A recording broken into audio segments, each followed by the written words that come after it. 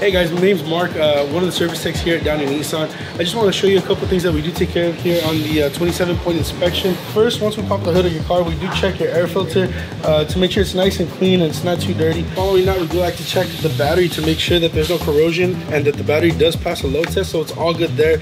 We do want to make sure that there is enough tread and air pressure in the tire to make sure that you're safe on the road. Another thing that we do like to check is your brake fluid. Here's an example of how it should look. It's almost clear like water. When we put the light on the reservoir, you can tell that it is starting to get a little darker yellow. So it is starting to get a little dirty. Nothing to be worried about, as this is normal wear and tear. We also have another person come over, jump in the car, and we test all the lights, make sure everything is running smooth. We have access to your spare. We'll check that too. You know, make sure that that's safe. What's worse than getting a spare and then needing a spare for your spare? It just it doesn't work. Everything else that we do check, you know, is a visual inspection just to make sure, you know, we don't see anything, you know, cracked, leaking, nothing that doesn't look, you know, out of place. We just want to make sure that everything is right, because, you know, if something goes wrong with you, it's just gonna be a bad day for everyone.